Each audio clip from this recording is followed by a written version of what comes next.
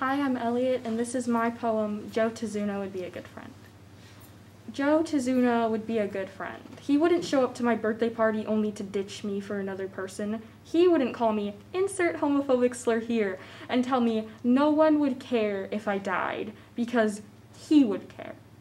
When someone made me the butt of their jokes, he wouldn't just laugh along, acting as if I were some silly prize in a game of truth or dare, a head to mount on their walls.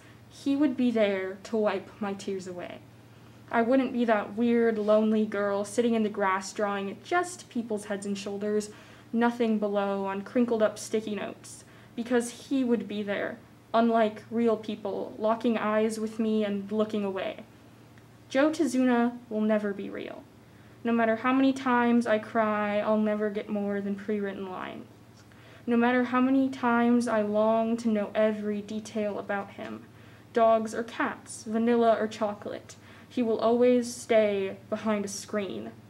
Even if I were to live in his world, I would suffer, watching the blood pour out of him, seeing him smile through it, tears streaking down his face, as the painful noise fills my ears, creating a wicked song, a painful symphony of incessant clicking and why'd you kill me's in his predetermined personal hell.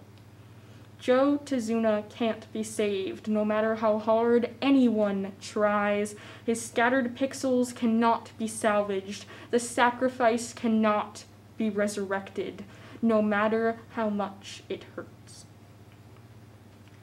Joe Tazuna will never be real.